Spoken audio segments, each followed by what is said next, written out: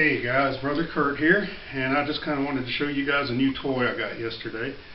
This is a Mississippi mud box. As you can see, it's got a Mississippi license plate on the front, a humbucker pickup. It's a 3-string based on cigar box guitars, and this was made for me by Brian Sainer up in Wheeling, West Virginia. For all you gearheads out there, I just want to let you know I'm playing this through a little Fender Champ 20. I've got it voiced as a 65 twin, and I've got just a touch of reverb in it. But this little guitar only has 3 strings on it, but it makes quite a sound. And please keep in mind, I just got this thing yesterday, so I'm not really familiar with it. But I just want to show you some of the things you can do with it. And I am playing with a Coors Eden, a genuine Coors Eden pill bottle.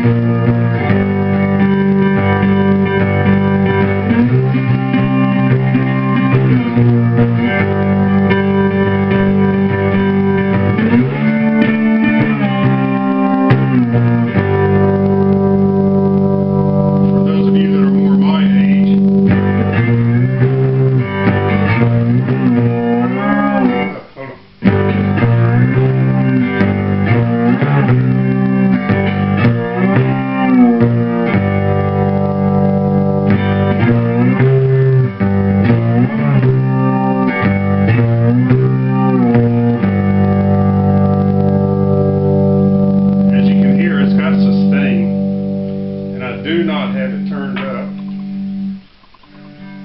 but it gets pretty loud.